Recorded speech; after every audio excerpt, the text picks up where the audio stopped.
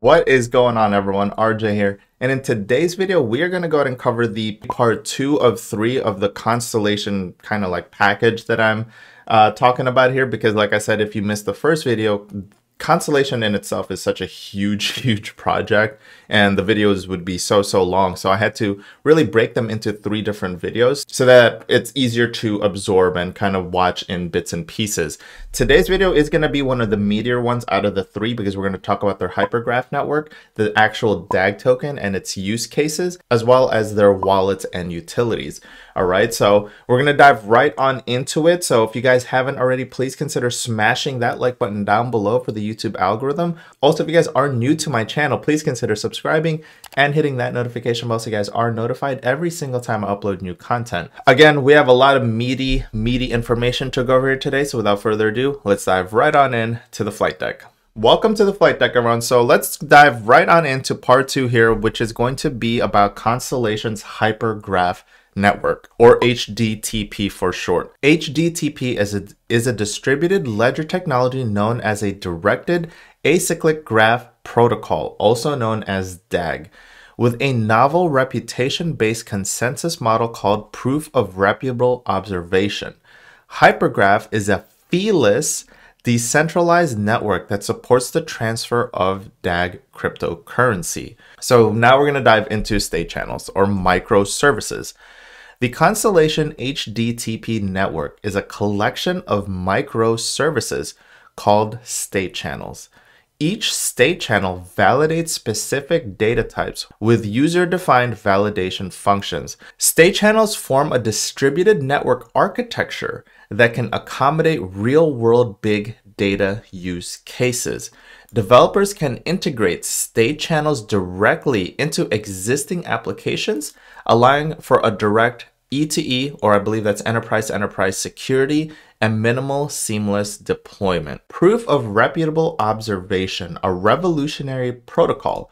The Constellation Hypergraph transfer protocol is powered by a secure communication protocol designed for wide open networks and concurrency. Our vision was not achievable with traditional consensus models. Therefore, we built the proof of reputable observation from the ground up, incorporating machine learning to balance our complex network topology with a performance-based approach to validator rewards. Our protocol relies on a peer-to-peer reputation system called proof of reputable observation that serves as our consensus model while simultaneously optimizing network topology. So very nerdy and technical stuff here, but I love that, right? If we're talking about consensus models, we have proof of work and proof of stake, which is one of the 2 most popular ones. So proof of work is looked down upon because obviously it requires power. It's not very eco-friendly. People are mining it. And then proof of stake, which a lot of people know about, which is, let's say Cardano does proof of stake. And so is a lot of other cryptocurrencies out there, which Ethereum is proof of work, but going into ETH 2.0, they're going to be proof of stake. So with Constellation, they're saying that their vision wasn't achievable with the current consensus model, so they created their own, which is proof of reputable observation. So in this section, we're going to talk about the layer 0 and how it actually works, because this is really cool stuff. So the application interface for the layer 0 standard. WordPress created a framework for developing websites and businesses on HTTP. Constellation provides the layer 0 standard for anyone to create a blockchain-based business with robust programmable logic on Hypergraph Transfer Protocol, or HDTP. Introducing Hypercube, where anyone can engage with our client and create their own business built on a blockchain. With the introduction of Constellation L0 standard, a state channel / microservice framework, anyone will be able to validate data schemes and data sources, mint their own cryptocurrency, and attach business logic and metrics to their layer 0. To create a layer 0 application, DAG will be required and may be procured in the ecosystem. And we're going to dive more into this, okay, and why DAG is required. In today's cryptocurrency market, there are too many random tokens that are created for public relations stunts. The layer 0 token standard allows purchasers and holders of an L0 token to see the business mechanics.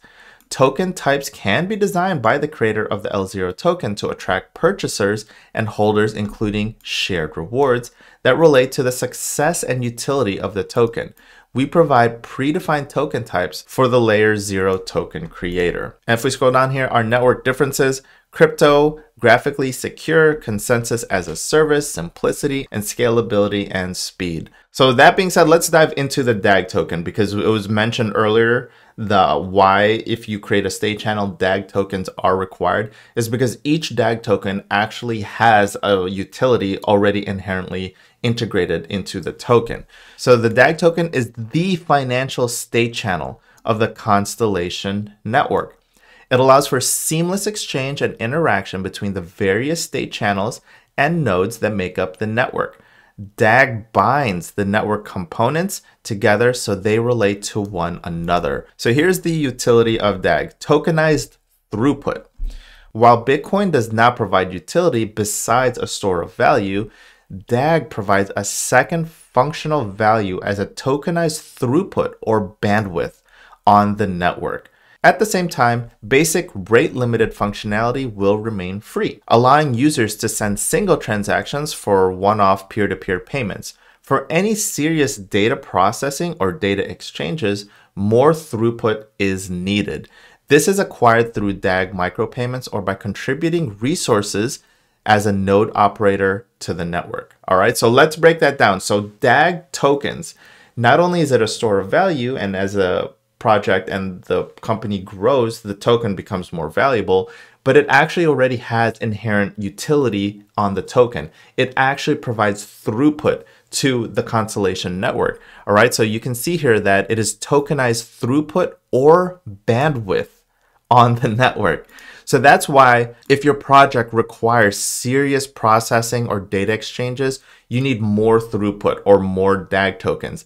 This is where we'll cover this later in the future, this is where being a node operator or staking some nodes or having enough for a soft node will help you earn passive income, which is, you guys already know what I'm all about, because later on, if a project wants to build on the Constellation network and they need a lot of throughput, I can lease my node to them to provide the backend infrastructure and throughput they need to run on the Constellation network.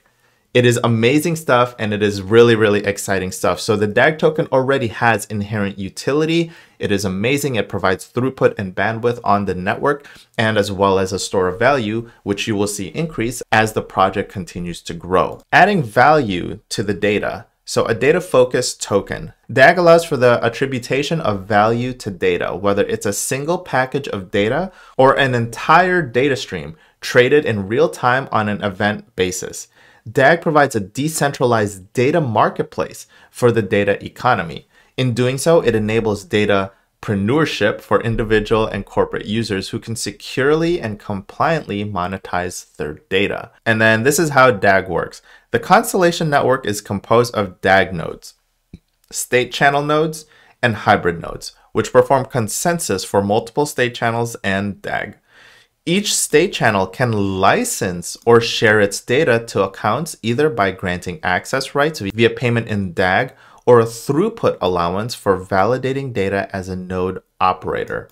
Sole state channel nodes or hybrid. Hybrid nodes allow for direct license exchanges via atomic commits from hybrid nodes. Importantly, in contrast to classical blockchain solutions, Constellation Network's architecture is based on the concept of microservices. This means that as network adoption grows, different types of application-specific or task-specific hybrid nodes are foreseeably created.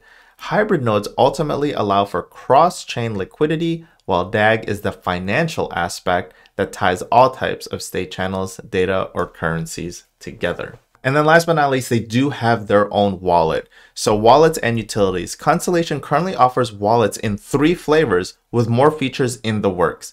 These wallets were born from our trusted community members and represent just the beginning. In addition, we have a growing list of Hypergraph tools and utilities, so check back often. So what you're going to see here is they have their own wallet, which is called the Stargazer wallet, which I have. If you look on the top right-hand side here, right next to MetaMask, I do have the Stargazer wallet. The Stargazer wallet was designed for a future interconnected blockchain ecosystem. Cross-chain and browser extension capabilities make it possible to hold and transact DAG and support ERC20 tokens. The first of its kind, a Stardust creation. The Stargazer wallet was created by Stardust Collective, a decentralized open source organization with members from all around the world, including Amsterdam, Dubai, San Francisco, Singapore, and Sydney. The Stardust Collective's work focuses on producing companion dApps and tools built on Constellation's Hypergraph network. The Stargazer wallet features new, only on mobile, QR code convenience, multiple addresses under one wallet, seed phrase ready, cross-chain compatibility with ETH network, contacts, and import single private key accounts. So here are the features coming soon, and one of them is very important to me. First and foremost, you can buy DAG with a credit card, dApp integration framework, and then ledger support. First and foremost, I don't own a ledger. This might force me to go with ledger to protect my Constellation account because I have a Trezor and obviously a Keystone wallet for mobile on-the-go stuff.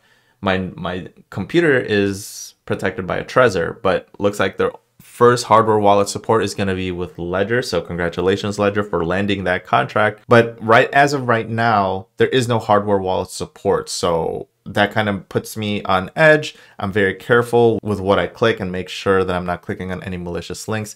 But I'd rather obviously have my private keys stored offline rather than locally on my computer. So I'm keeping an eye on this. If I can speak to Ben and I can land that AMA, I'm going to see if I can kind of push them towards the Keystone, because Keystone is mobile. It integrates with MetaMask and MetaMask Mobile. So because Constellation has the Stargazer wallet on both desktop, they also have it on mobile as well. And then the last feature is authenticate for validator node management. And then they have tutorials on how to install and get started with the Stargazer wallet. But then they also have Molly. And Molly is very interesting. I personally don't have Molly, but it looks very, very robust. The Molly wallet was created by a Constellation community member for the best community in crypto and named after the wallet designer's daughter. Molly is built with a vision to set future standards in digital commerce. Just like your wallet that you use today to pay for lunch, dinner, clothes that hold your business cards, IDs, and that lucky penny, our intention was to design something that people would use every day. We live in an age where we have an abundance of information, from videos to vlogs that are at our fingertips. Digital commerce is molding how generations interact with one another, consume, and educate themselves. The nature of this wallet is digital, and thus we wanted to expand the possibilities of what a wallet could be and do because of its multimedia capabilities. We wanted to make not only user-friendly, but create a space for applications to be developed by a vibrant open source community. All right, so if you guys are wanting to check out Molly, again, I don't use Molly, I use the Stargazer one. But you can see that you can download Molly on Mac OS, Windows, and Linux. So I hope you guys really did enjoy that video. Again, this is one of the meatier ones because we covered the Hypergraph network, which was a beast on its own, the actual DAG token and what its utilities are, and then obviously the wallet that you can download right now to get started with DAG. So with that being said, I hope you guys really did enjoy this second video. This is the second one out of the 3. And if you did, do me a favor and please consider smashing that like button down below for the YouTube algorithm. Also, if you guys are new to this channel, please consider subscribing and hitting that notification bell so you guys are notified every single time I upload new content. If you guys have any other questions, just please post them in the comment section below. Life is too freaking short, so eat some delicious food, drink some delicious drinks, do some good in the world, spread some positive vibes, and I'm going to see everyone on the next crypto video next time.